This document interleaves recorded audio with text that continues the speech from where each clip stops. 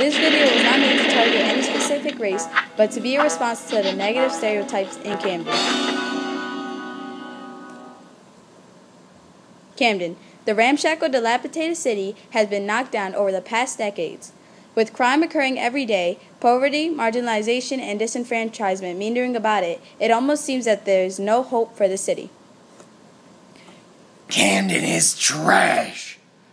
Camden is a filthy place. Worse than Detroit. It's a scuzzy suburb of Philly with savages. Camden is a toxic waste hole and should be burnt with everyone in it. At this point, these stereotypes have created an image of monkeys living in a crumbling, burning city. Oh, sorry, let's make this less marginalizing. Yeah, there we go. Because apparently the people of Camden are ignorant and don't know how to dress. You will always catch them looking a hot mess, and they probably don't even know the definition of professional.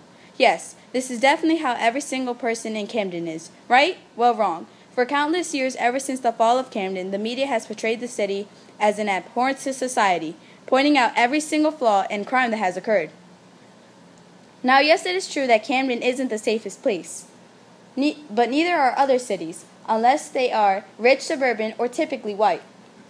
The reason it is like this is because of the stereotypes that have been marked on Camden. They have led people to generalize the citizens of the city, as seen in the article by the Rolling Stones.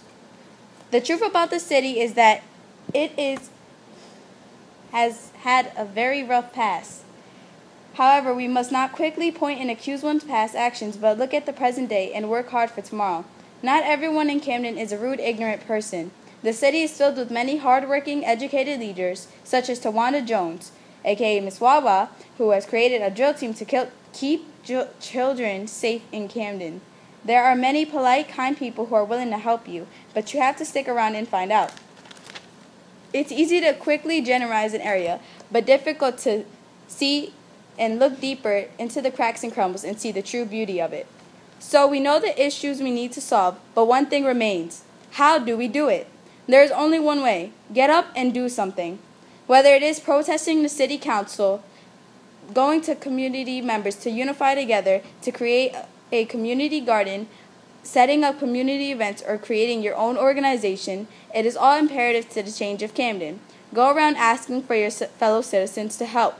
But of course, don't do it by yourself. There is such a thing as stranger danger. There are many issues in the invincible city seen in a dream, and it's all up to you to stop them. You are not too big or too small to make a change. Now my question to you is this. What will you do to step up and become an activist for? What will you do to help the city become successful?